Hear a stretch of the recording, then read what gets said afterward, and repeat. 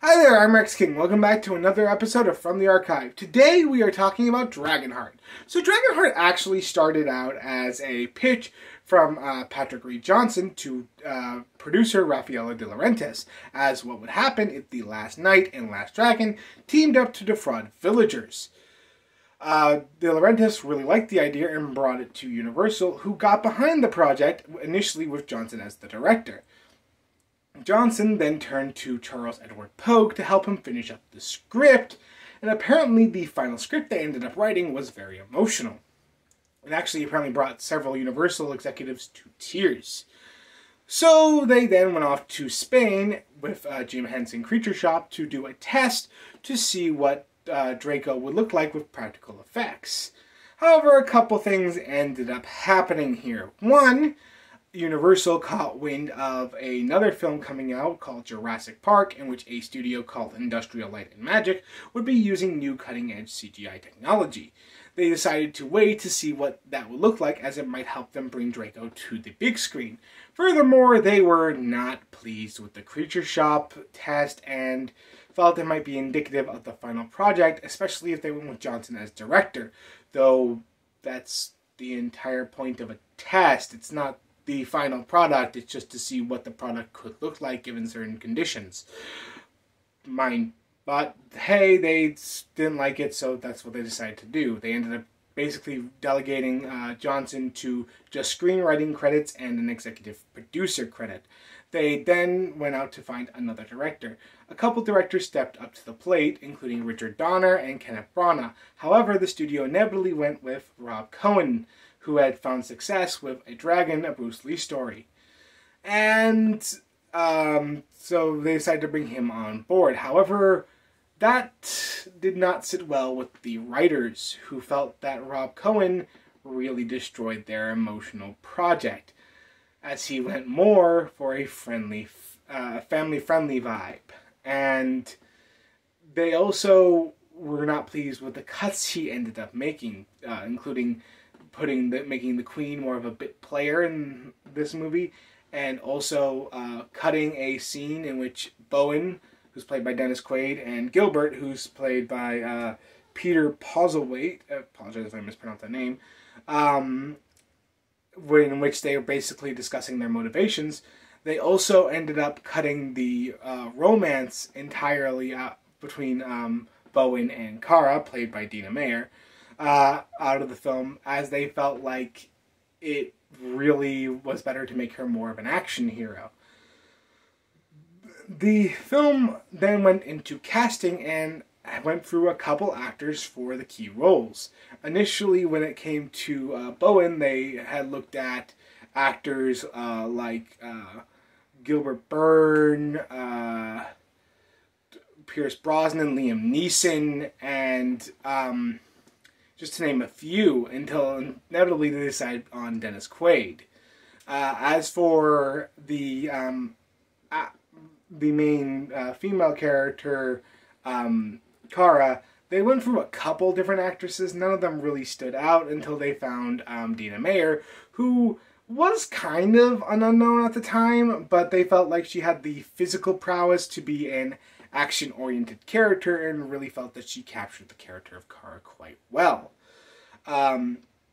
As for Draco, that was always going to be Sean Connery. That was the entire intent behind making Draco.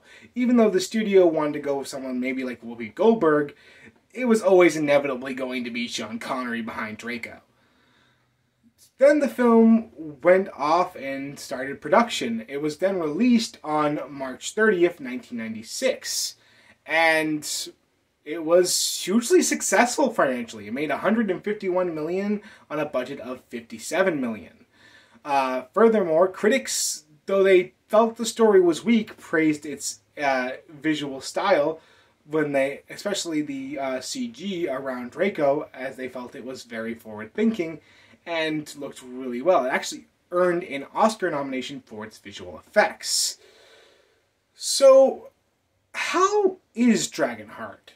Is it a good epic, or has it not aged all that well like a lot of 90s projects? Well, let's talk about it. So, Dragonheart follows Bowen, played by Dennis Quaid, and who is this older knight. He really is the last knight of the old code who serves this king and the king's son, Einan, who later on in the movie is played by David Fwells. I probably mispronounced that name as well. And however, on the first battle that Einan witnesses, he gets mortally wounded and his father dies. Einan is then brought before a dragon to heal him, and the dragon agrees on the condition that Einan rules with a kind heart. He ends up giving Einan half of his heart to let him survive. However, Einan becomes even more crueler there than his father was, enslaving all the peasants who had revolted earlier and just causing their lives to be all sorts of hell. Bowen believes that this is all the dragon's fault and swears vengeance. Years later, Bowen is now killing dragons left and right, and he basically confronts the last dragon in Draco, who reveals that he's the last dragon and kind of makes a deal with him, since if Bowen kills him, then he'll be out of a job. They both realize that they need to work with each other to basically survive in this new world. Meanwhile, Einan is cruel as ever, and is basically just doing a bunch of dickish things, and is kind of a brat to, like, everyone. However, when Kara comes back into the mix, and he basically almost rapes her, when she finally gets away from Einan, she ends up running into Bowen and Draco, and ends up starting a kind of sort of friendship with the two, and she tries to encourage them to rebel against Einan. However, Bowen, who has become disillusioned with the old code and the way of the world currently is, really doesn't want to help until he sees a vision of King Arthur, because of course he does. And he then decides to help bring down Einan. The film, honestly, is kind of fun. It's a really funny story of an unlikely duo, a dragon and a knight, working together to survive in a cruel world. Well, each understands that they really don't belong together.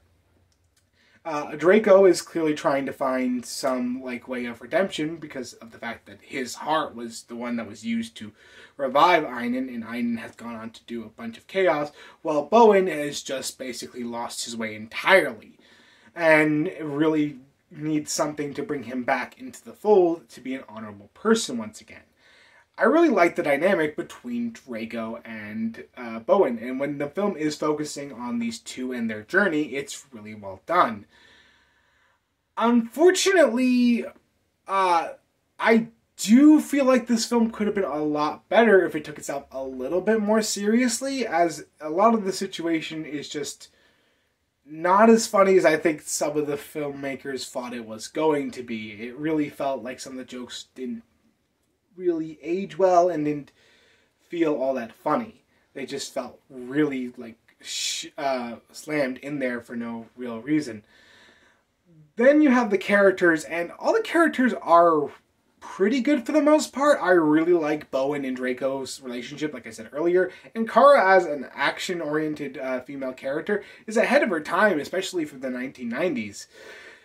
Then you have the villain in Einan, and the intent with this guy was to make him more of a smart villain, but he just comes off as a whiny brat that I really don't fear, and I just don't understand why anyone follows this guy. He's a jerk to even, his loyal subjects. I don't really understand why he's such a threat. I feel like anyone would have rebelled against him eons ago and had a successful revolt, because I don't see anyone willingly following this guy.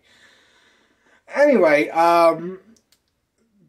then you have the performances, which are all spectacular. I really liked Sean Connery as the voice of Draco. I liked Dennis Quaid as Bowen, and I felt Dina Meyer did a great job as Kara.